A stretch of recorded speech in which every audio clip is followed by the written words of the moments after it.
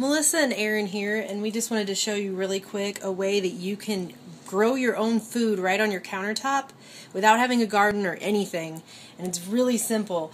A few days ago, we just took some seeds like this here and dumped it into a tray like this and poured some water over it for a few days, and now 3 days later we have food. Yeah, and these are sprouts. I started getting into them when I became more health conscious, started taking a lot of vitamins and eating better. But what I also really like about them is what Melissa mentioned, that you could produce your own food. I'd like to someday have my own garden and raise a lot of my own food, but I'm not there at all yet. But I can do this right here in my kitchen. Anybody can do it. These sprouting trays are really great, but you don't even have to have those. You can grow them in jars or pretty much any container that you have around.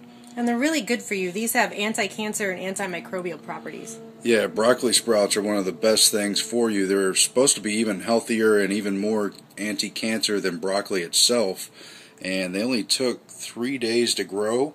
Yep. And Aaron's got a whole big report coming up on this. Yeah, we're going to cover it in more depth, but we just wanted to show folks that while we cover all the dark news that's out there, all the bad things happening in the world that we definitely have to examine and hold people accountable for, we also need to take back our own lives and start doing things to make our lives better, to take control back, to be more independent. Definitely. Well, that's about it. Talk to you later, guys. Signing off for TRUTHstreammedia.com. Spread the word about our reports and our website and help us grow.